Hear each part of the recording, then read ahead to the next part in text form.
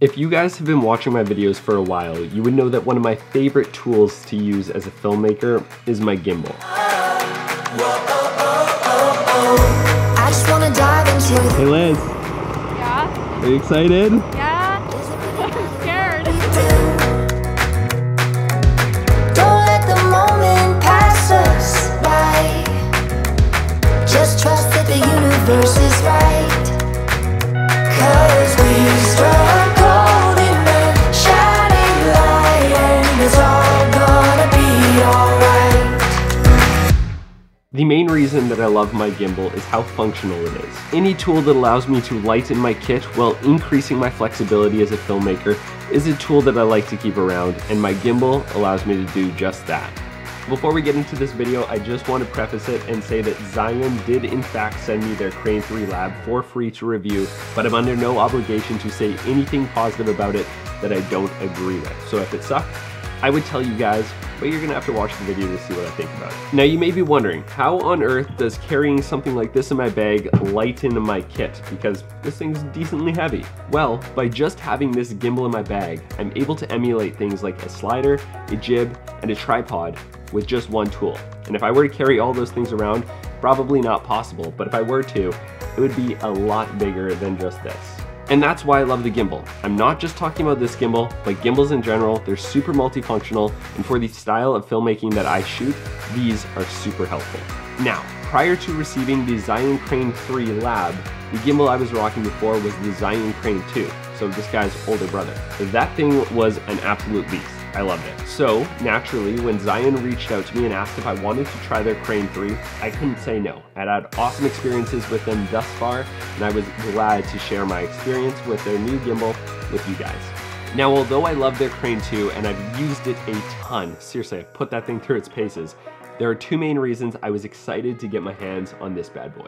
If you've been keeping track of the handheld gimbals released over the past 2 years, you'd realize that there's really not been a lot of change until this guy hit the market. Now there's a reason for that. The standard handheld gimbal shape has just worked for most mirrorless and DSLR cameras. However, and the reason that I was super excited to get my hands on this one, is I'm shooting with the Blackmagic Pocket Cinema Camera 4K. And that thing is quite oddly shaped. It's very long, it's very wide. Now when operating your normal standard handheld gimbal with the Blackmagic Pocket Cinema Camera 4K, it can be a bit difficult to mount it. You're going to need a cage or a cheese plate to offset the camera so you can mount it, and then you might need some weights to counterbalance it as the camera's already offset. It can really be a pain to mount your camera on those other gimbals if you're not using a standard Sony mirrorless or Canon DSLR camera, and because I'm not, that was a big reason that I was excited to try out this thing.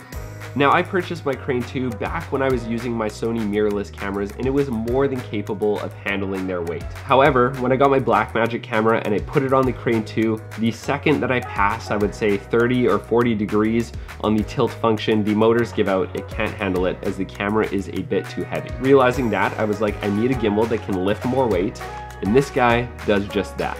With a maximum capacity of just over 10 pounds, these motors have no issues handling my Blackmagic camera. I'm super thankful for that.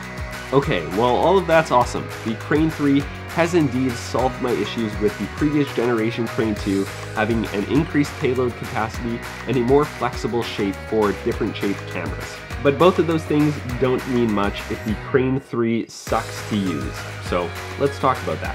The gimbal itself works like basically every other gimbal in the world.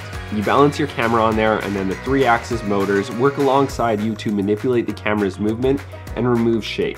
Now, most gimbals these days can get you this far. Most gimbals will be able to do that, albeit some will be able to hold heavier cameras than others, but most gimbals will be able to give you those smooth shots you're looking for. However, with so many gimbals on the market, what makes a gimbal stand out is its usability and what it's like to actually work with the gimbal. Now, because I was so fond of the Zhiyun Crane 2, I was beyond excited to try out the Crane 3. But I can say after over a solid month of working with this thing, it has replaced the Crane 2 in my bag, and this is my primary workhorse right now. From a usability perspective, the motors on this thing are extremely solid and capable of carrying more weight than its predecessors. The movement of the gimbal is super fluid and responsive, making sure that it always does exactly what I want it to do. I'm going to quickly run through a couple of my favorite features on the Zhiyun Crane 3 Lab. I think most obviously is going to be the shape. Now I'm not gonna lie, when I first got my hands on the gimbal, I was not a huge fan of the shape, or at least I didn't think I would be, until the first time that I ended up using it. After about 10 or 15 minutes of using the Crane 3 Lab, it finally clicked and I realized how much I actually enjoyed the shape of it. Having one hand on the back handle and one hand on the tripod handle gives you much better control, allowing you to nail those smooth movements. And then when you want to switch the gimbal into briefcase mode, that back handle turns into a top handle, giving you a way better grip. I'm a huge fan of the Zhiyun Crane 3's new gimbal shape, and for me, ergonomically, it works a lot better. It gives you a lot more control, and I just enjoy using it more. The Crane 2 didn't have locking axes, so I didn't know what I was missing out until I got my hands on this guy.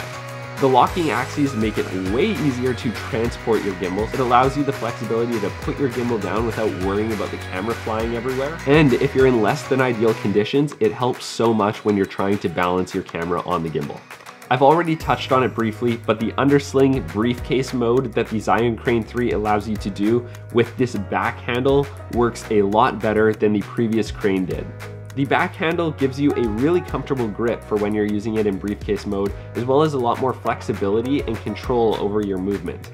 With the Crane 3, all you have to do is flip it over and click the reset button to get into briefcase mode, whereas the Crane 2, you would kind of have to do a weird jig with the handle and putting it over top, and then it goes into an undersling mode. I don't know, it worked and I used it a lot. It's probably the main way that I run my gimbal, but I feel this just works a lot better.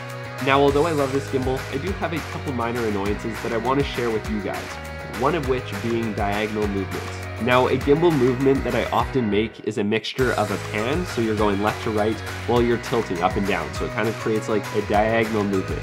And I found that sometimes, not all the time, it happens randomly, but occasionally when you're making diagonal movements with the gimbal, the gimbal can give you a micro jitter. It will just happen for a split second and you can see it in post, and sometimes or oftentimes you can fix it with warp stabilizer. It really isn't that noticeable and it's not a big deal, and like I said, it only happens occasionally, but it's something that I have noticed. Now, the second minor annoyance that I have with this gimbal, pretty minor. It is probably a bit nitpicky, but I mean, that's a good thing because it shows that there's nothing glaring that is wrong with this gimbal. My annoyance comes with the quick release system that this gimbal uses. Now, it uses the standard Manfrotto 501 quick release plates, which are great. I love them. I have no issues with that. But I do have an issue with the knob that the quick release system uses on the gimbal. Now, the standard gimbal or tripod has a knob that you can kind of turn continuously until it tightens onto the plate and then the plate doesn't move anymore.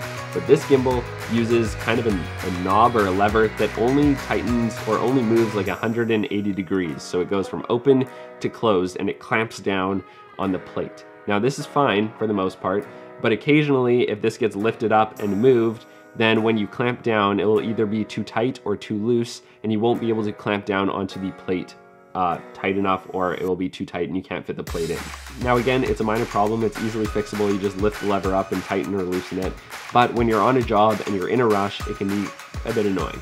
With that being said though, if you're able to live with those minor annoyances, I cannot recommend the Zhiyun Crane 3 Lab enough. All in all, after heavily using this gimbal for over a month, filming everything from weddings to corporate work and travel films, I have to say that this thing is a tank, it's been reliable, and I look forward to picking it up every time I go to use a gimbal. Thank you so much for watching, dudes. I appreciate every single one of you so much, and I'll see you all in another one.